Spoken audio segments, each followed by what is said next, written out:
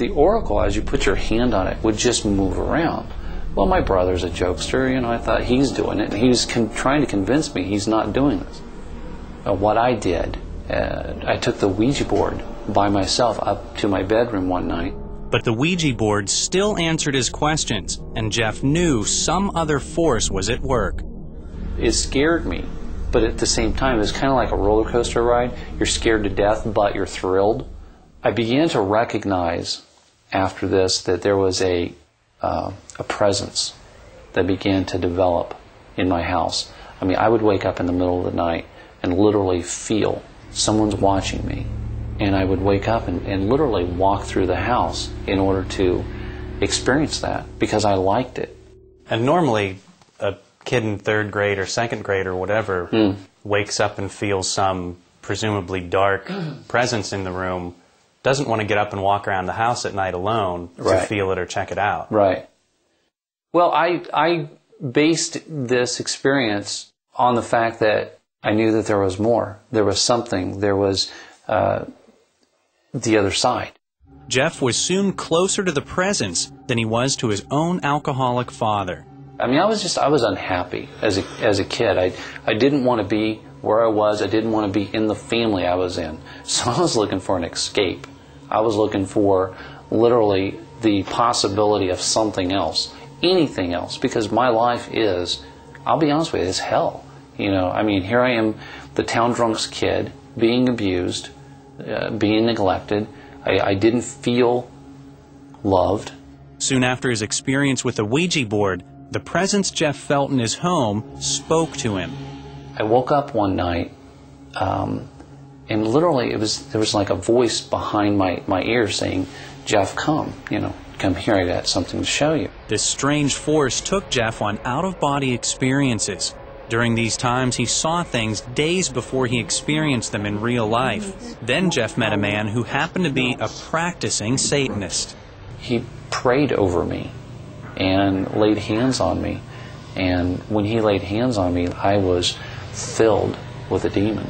Jeff believed Satanism was the path to honing his paranormal abilities.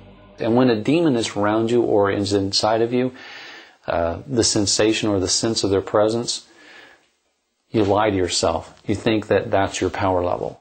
He and his new teacher formed their own coven and recruited other teens to join them. I saw each and every one of them become demon-possessed. And I noticed something in my heart. My heart felt for them. It was like I was convicted. I knew it was wrong. It was like I knew this shouldn't be happening. I fought that because I'm a Satanist. I don't care about anybody or anything but me. I mean, here I am, a caring Satanist.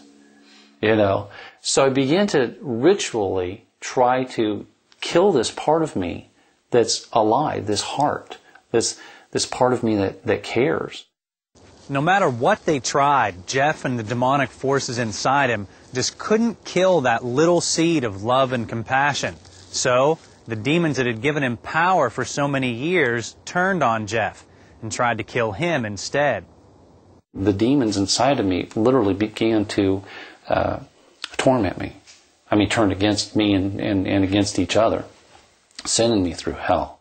Jeff decided the only way to escape the torment was to kill himself. Got me a gun and went down to my motel and put the gun against my head. And when I looked down the barrel of that gun, the thought in my mind, where are you going to spend eternity, came out of nowhere. I couldn't pull the trigger. The next day, Jeff tried to hang himself, but the rope slipped.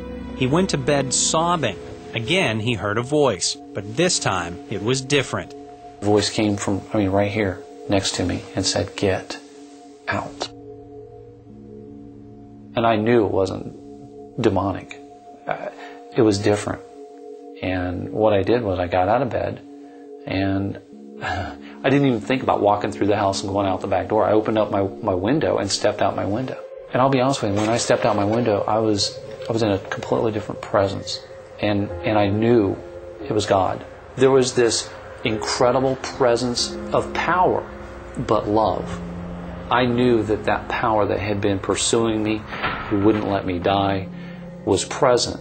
Here is the love that you've always wanted, always needed, that you've always been searching for. And you went looking for it in the wrong place. Because you didn't have it, you turned to darkness. Now here it is. Well, I just looked up in the sky and I just said, Jesus, make my life okay. Though he had just given his life to Christ, Jeff still had to deal with the demons. He had been performing elaborate satanic rituals for years, but all it took to get rid of the demons was the simple prayer of a woman he met at church. And she just started praying. She, Harry, and myself, and she just started praying, and the demons inside of me just came up and literally turned my head, and I looked at her, and she looked at the demons, and she just said, in the name of Jesus, go. And they left. It was like that. And I ran to find a mirror, and I looked at myself for the first time in 4 years. Because every day I shaved, I saw the demons. Finally, I'm free. Jeff was soon able to get married, in part because his need for love and acceptance had finally been met by God. And every one of us are looking for someone, somewhere to take care of us, to love us. We're all still children, though our bodies age. We have a Heavenly Father who's real, who we have access to any time we want. Think about that. What an awesome opportunity to be loved, to be taken care of, to be provided. He'll never leave us or forsake. It's almost too good to be true, so we deny it. Don't deny it. Take Him at His word. Allow Him to be who He says He is. Don't tell Him what to do. Don't try to manipulate Him. Just be His child and let Him provide and love for you. He will.